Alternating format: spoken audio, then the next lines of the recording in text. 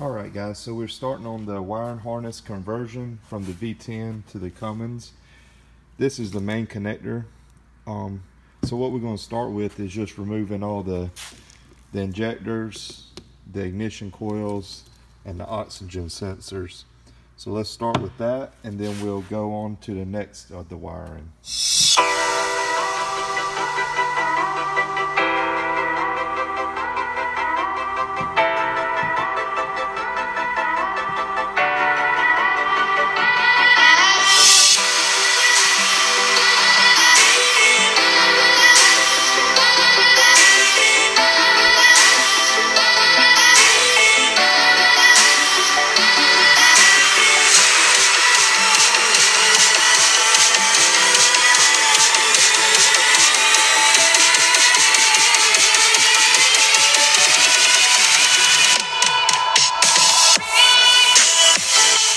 Alright, so we got our wire harness all disassembled now.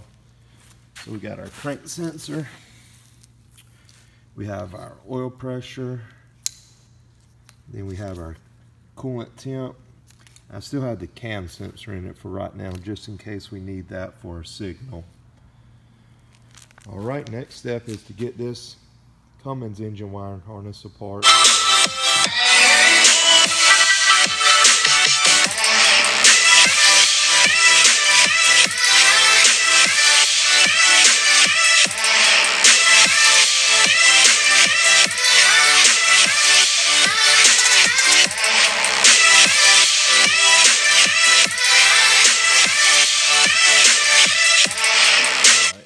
Alright guys, so we got the whole harness cleaned up.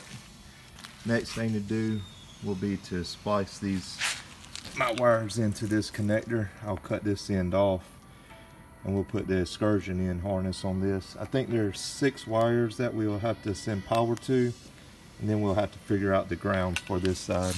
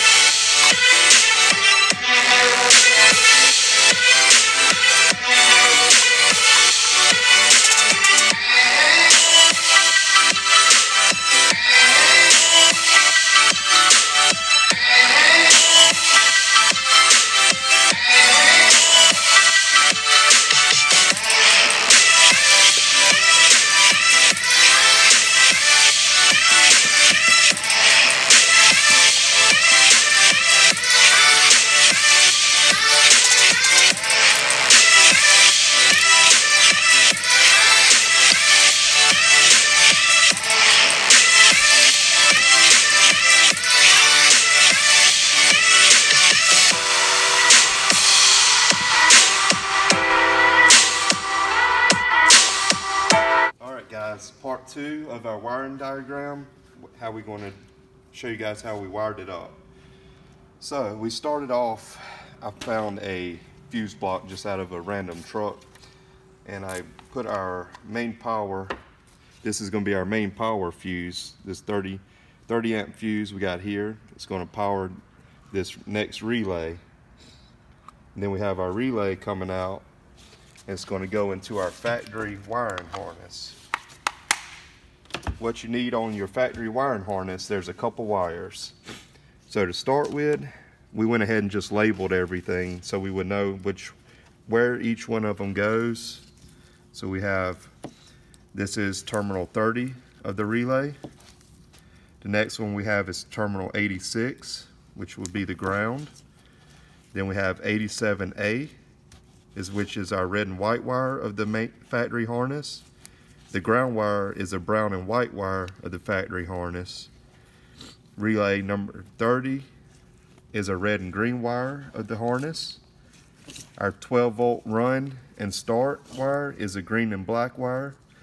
I got that going into our factory connector, and that's going to be 12 volts hot and run. Then I went ahead and wired in an OBD2 connector so we can check codes if we have any type of problems. So with that, what you'll need is you'll need a 12 volts in hot and run, which we found that wire ended up being terminal number 9. I believe that was a oxygen sensor power. Then we have our ground, which we just ran up into a terminal right here. This is also the ground wire that goes for the engine harness. And then we just have our communication data lines, which is a green wire and then a pink and blue wire. So the next step of the process is going to be to wrap the whole wiring harness up, disassemble the wiring harness, get any other bad wire, tape off, retape it, and then test fit it into the truck.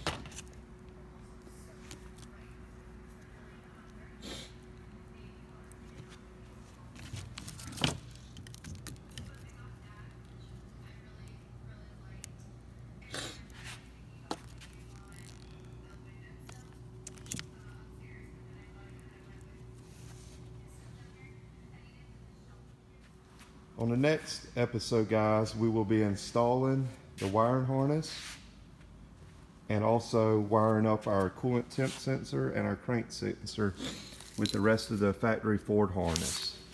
Catch you next time.